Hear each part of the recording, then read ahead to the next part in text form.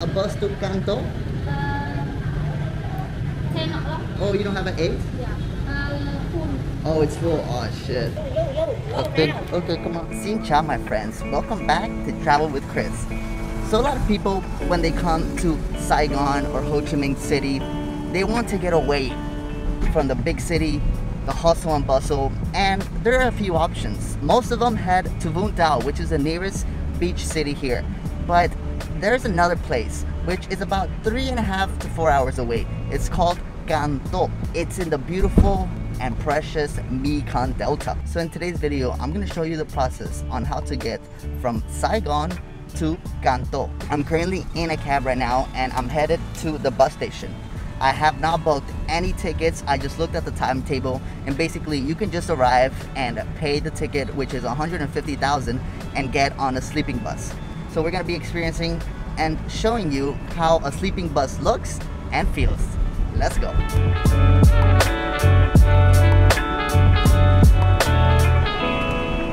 Now, this will be the first time that I actually do this because there are websites where you can book ahead. I just didn't do that because of the coronavirus situation, and also sometimes I don't know if I can get there on time or if I'm gonna miss the bus. So the bus leaves at 8 and it's 7:54 now. I think I'm pretty close to the place, but I don't know. I think I'm running really short here. Come on. Okay, so there's Can Tho right there. We'll see if we're not too late. I'm going. Xin chào. A bus to Can Tho?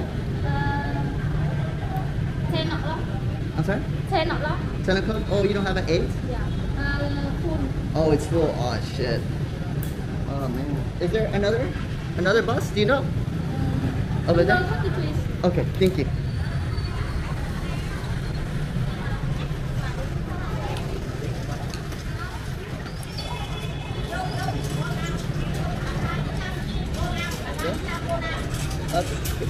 Can Tho? Yeah. Yes? Oh, excellent. Thank you. Yo. Okay.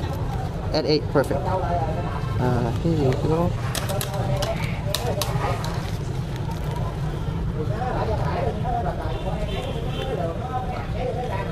We made it, guys. It's possible. Thank you. Okay, come on.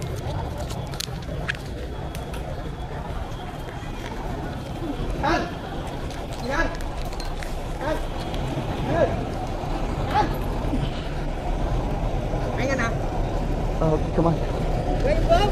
Can Tho? Okay, come on. Can Tho?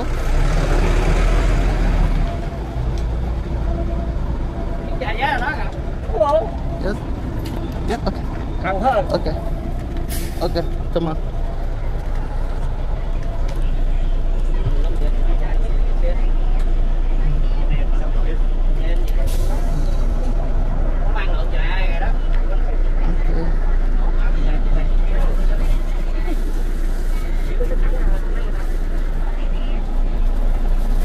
Come on. And the kids. Alright.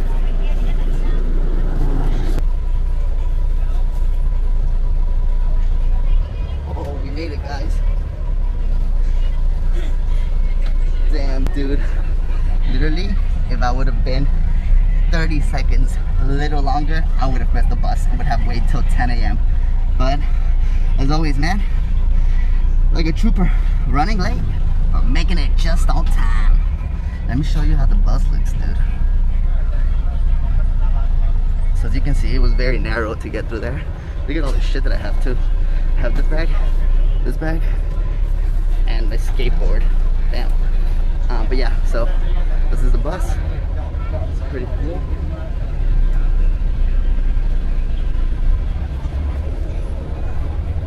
You got a little like space right here. Laying down, bro. Have a little nap, have a little rest, and very comfy, dude. I gotta say, and it's aircon in here. So what else you want, bro? Who would have thought, man? Dude, I've been on a lot of long distance buses in my life in various countries, and Vietnam has to be the most comfortable. The most comfortable of all, which blows my mind. Especially for the price of $150,000 for a 4-hour bus ride. What the fuck, dude? Also, very bizarre. I didn't have anything booked, and they didn't even ask me for my vaccines or my PCR test or nothing. They just said, get on the bus, my boy, and let's go to Can Tho. Sorry, keep on confusing those. But yeah, it's great. So traveling around Vietnam now, it's pretty simple. I'm guessing it's about the same if you decide to go to any other city. But let me give you a little bit more of a detailed tour of the bus. So here we have our nice cup holder. You can have your meal here. We got some stairs for you to go to the upstairs bunk. We also have some nice aircon here. Ooh, boy, that's blasting nice and cool. We have this here if you want to have a nap. You can close your blind. Kabam. You know, have some privacy. I found out something today that's really cool. You can actually like lean the chair back and lean the chair forward just by using this little hatch right here. Little tip if you didn't know. Oh dude, I made a crazy discovery actually. These buses have TVs in them as well. There's a big TV at the front, and then here in the aisles I found these TVs.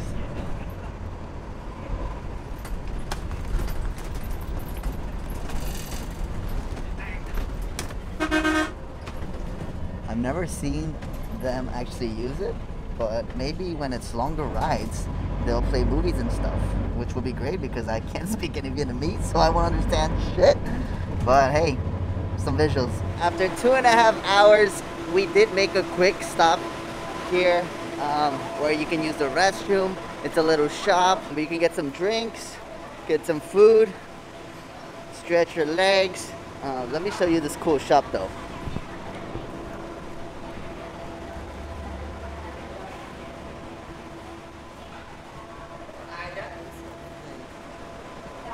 So,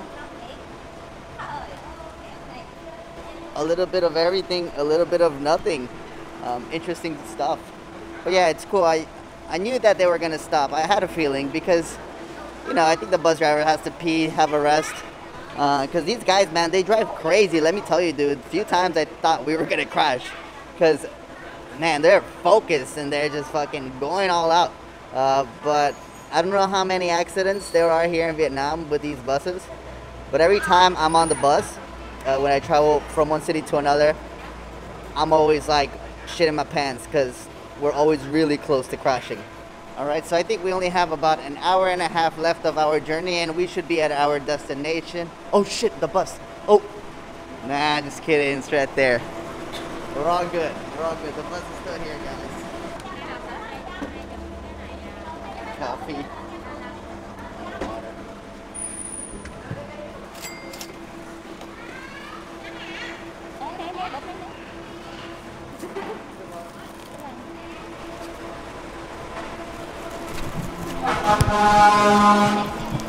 Well, listen guys, I am really excited to get out of Saigon, go to a new place that I've never been before. This is what I travel for, this is what I love to do, and it's my favorite and most awesome feeling, landing to a new place that I have no clue about, I don't know what to expect, and learning new things and new cultures. So there are gonna be a lot of awesome videos coming up. Stay tuned. Thank you guys so much for watching, and I'll see you in the next one. Christian Rodriguez,